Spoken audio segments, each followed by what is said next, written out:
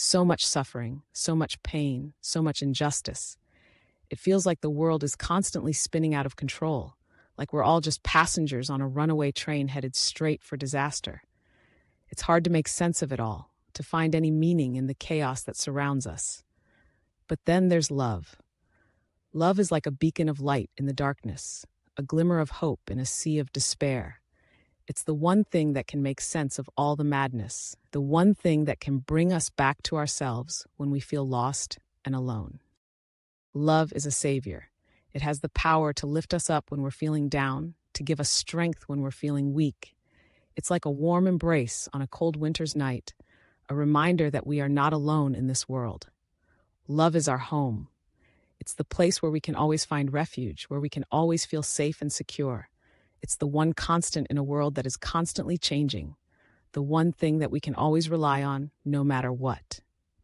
Love is a healer. It has the power to mend our broken hearts, to soothe our troubled minds. It's like a balm for our wounds, a salve for our pain. It has the power to bring us back to life when we feel like we're drowning in sorrow. So much has been done in vain. So much has been lost to the ravages of time. But love remains. It's the one thing that can never be taken from us, the one thing that will always be there to guide us through the darkest of times. In a world filled with so much suffering and pain, love is the one thing that can bring us back to ourselves.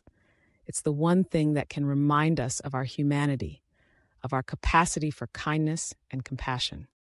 So let us hold on to love with all our might.